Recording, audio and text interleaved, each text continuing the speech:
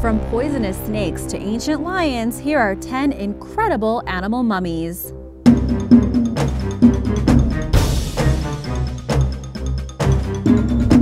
Number 10. A crocodile. The ancient Egyptians loved to mummify things. You will have seen plenty of images of mummified people, or maybe even one in real life at a museum. Let me know if you have. I would love to hear about your experience. But their fondness of the process of mummification went much further. They even went as far as to mummify a crocodile about 2,000 years ago that was about 8 feet long.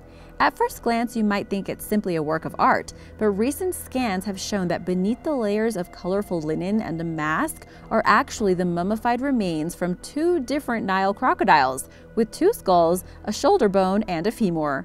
It's not known where these remains were found because the first records of them came from the early 1900s, when they were purchased by Phoebe Hearst, a philanthropist. Crocodiles were actually a popular creature to be mummified back in ancient Egypt, with mass graves having been found containing large numbers of them as offerings to the crocodile god Sobek.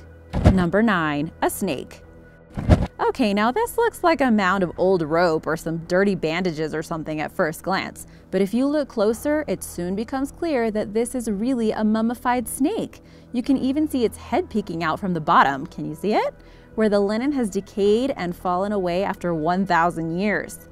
Again, snakes were commonly mummified in ancient Egypt and wrapped in linen shrouds. There were a number of reasons why they did this. Trust me, there is a method to the madness. It could have been as a preservation technique for food, a way to immortalize deceased pets, or most commonly as offerings to the gods. There were 4 different Egyptian snake deities, and their worshippers would sacrifice snakes in the hope that they would protect them and their families from being bitten by poisonous ones. No antidote anywhere back then. Number 8. Cats. Animal mummification in ancient Egypt began about 3,000 years ago, but reached its peak between 650 BC to 200 AD. They would take animals that meant a lot to them to get mummified, with one of the most common being cats. Now people get their precious pets stuffed or even cloned like Barbra Streisand. They were first sacrificed to the protective goddess Bastet and were mummified in the millions. Yes, that's right. Many millions of cats were killed for this purpose, and perhaps more disturbingly, the majority of these were kittens because it was easier to fit them into containers. Archaeologists have found massive troves of these artifacts, and they were so common that their remains were used for unexpected purposes. In the late 19th century, for example, they were acquired by agricultural companies. One company purchased more than 180,000 cat mummies, which weighed about 38,000 tons. They pulverized the remains and used them as fertilizer for fields across England. Lovely thought, right? If the Egyptians treated animals that they revered in this way, just imagine what they did with ones that they held in lesser regard. And now for number 7, but if you are new here, welcome, and be sure to subscribe and click the notification bell. Number 7. A gazelle. This next animal mummy is that of a gazelle. Quite often, Egyptians would have animals that were important to them mummified and buried along with them when they died, to ensure that the animal was taken care of in the afterlife. One necropolis south of Qomir in Egypt was found to contain a large number of gazelle mummies within a temple complex. They were all found with their limbs tucked underneath their bellies, in a similar way to how they were often depicted in artworks. Most of the gazelles that have been found were female, and the mummification process is often described as being very poor, nothing like the precision and care that was taken when preserving humans.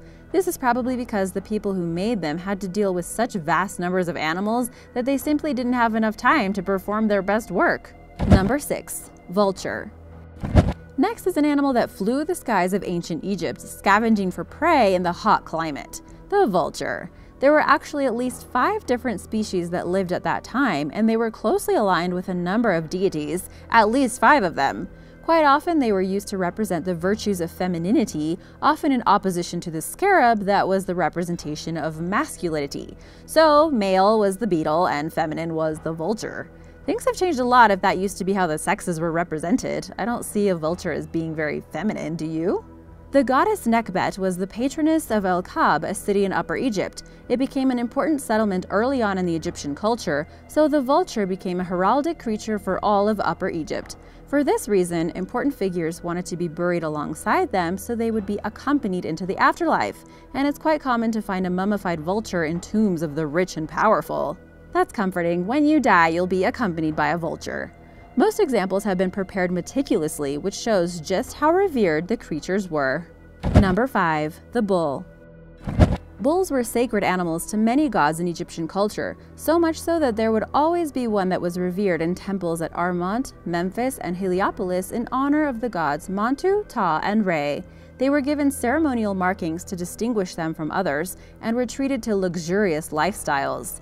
These privileges extended to death too, with each of the bulls being mummified in the same way as a wealthy Egyptian would have been, and then buried in vast catacombs.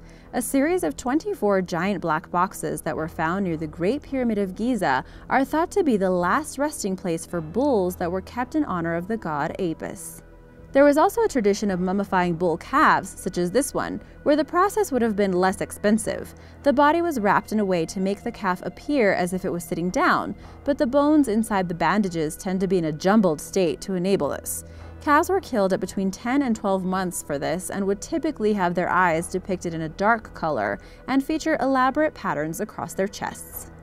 Number 4. The baboon. The discovery of mummified baboons in ancient Egypt is significant for a few reasons. The first is that their fondness of capturing and killing the creatures led to a massive reduction in population, to the point where they became endangered, and also because the study of these mummies has answered one of the mysteries of ancient Egypt. Several ancient texts that date back to 3,000 years ago detail voyages to the land of Punt, a place of fragrances, giraffes, and exotic goods. It was also referred to as Ta Netjer, which means God's land, and was a region of extreme significance for the Egyptians. Despite this, no one has ever been sure exactly where the land of Punt was. That was until the mummies of the baboons were studied. The animals were one of the treasures that it was known were brought back from the mystical place, and analysis of hair samples has enabled researchers to deduce their place of origin, the region that lies between Ethiopia and Eritrea. As with other animals, the Egyptians liked to mummify young baboons in a cost-saving measure, and also because they found them to be more aesthetically pleasing. Usually they were arranged in a seated position before the bandages were applied and would have been placed inside tombs to assist with the journey in the afterlife. So you could have all kinds of critters accompanying you in the afterlife. Number 3. Lions. During an investigation into one of the many tombs that contained mummified cats, researchers found one that was a much larger feline, and it turned out to be a lion.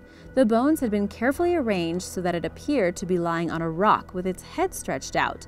The tomb was found in the Saqqara cemetery, along with the remains and tributes to the wet nurse of King Tutankhamun. It had long been thought that the ancient Egyptians kept lions in captivity, mainly based on inscriptions that had been found, but it was only when this mummy was discovered that it was known for certain. The lion's remains were found to be in great condition, with the bones showing the telltale signs of the mummification process. Even though lions were associated with the pharaohs and often depicted in inscriptions with them, it's thought that this mummy was deposited in the tomb much later on as a tribute to the cat-headed goddess Bastet. Number 2. The salamander. Mummification is a process that doesn't necessarily have to be carried out by an ancient Egyptian, and occasionally, naturally formed mummies can be found. Scientists were examining what they thought was a 34 to 40 million year old French salamander fossil when they found something completely unexpected. The fossilization of an animal sees all of its flesh and organs decay, and their imprint is left on the rock that forms around it. In this case, though, they discovered preserved organs inside the fossil that included the salamander's lung, a spinal cord, muscles, its genitals, and even the remains of a partially digested frog in its digestive tract. Not only is it incredibly rare to find samples of organs from creatures that lived so long ago, it also represents the first known example of a species of salamander that ate frogs. These finds mean that there's a lot to still be learned about the development of the species, but more importantly, completely rethinks the way that studies of fossils will be conducted. Who knows, maybe something much older, such as a dinosaur fossil, might still contain tissue samples that could bring a whole new understanding of ancient species. Number 1. 8 million mummified dogs. This is possibly the most shocking discovery of animal mummies ever made. As I've already mentioned, the ancient Egyptians worshipped many different gods, many of whom were associated with animals, and they mummified creatures as offerings. One of the most feared gods was Anubis, the god of death.